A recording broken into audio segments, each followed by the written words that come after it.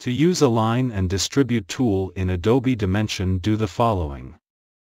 Create a selection of at least 2 objects. In the Tools panel, select the Align and Distribute tool. A 3D widget appears in the canvas. Click on the various handles to use the Align and Distribute widget. When you're done aligning and distributing, click on Viewport to toggle the tool off. Alternatively, you can use the letter D shortcut key to enter the Align and Distribute tool, the Escape keys to exit, or deselect the objects to exit. Aligning objects. There are several ways to interact with Align and Distribute. The teardrop handles manage alignment.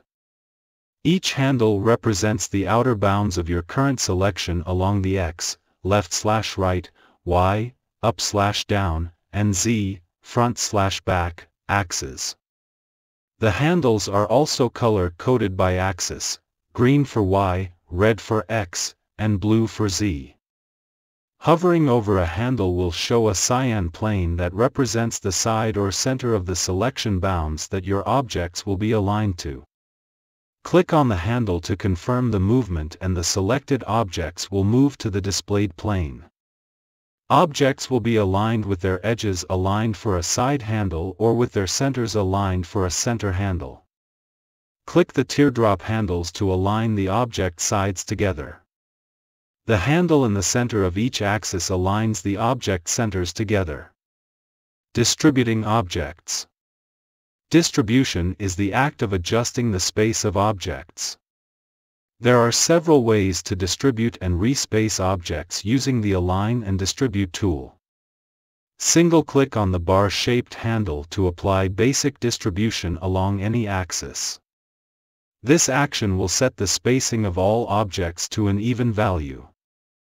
Spacing is adjusted based on the bounds of the object, not their center points, so distribution gives even gaps between multiple objects of different sizes. Single-clicking the distribution bar will set the spacing between objects evenly. Double-click on a distribution bar to apply zero spacing distribution along any axis. This action will set the spacing of all objects to 0. This is best if you want your objects perfectly touching each other with no spacing between them. This action will work whether your objects originally had spacing or were overlapping. Double-clicking the distribution handle sets the spacing between objects to 0, preventing overlap or gaps. Single-click and drag on the teardrop handles to adjust the spacing of your active selection along any axis. This action will move the spacing out from the handle you clicked on.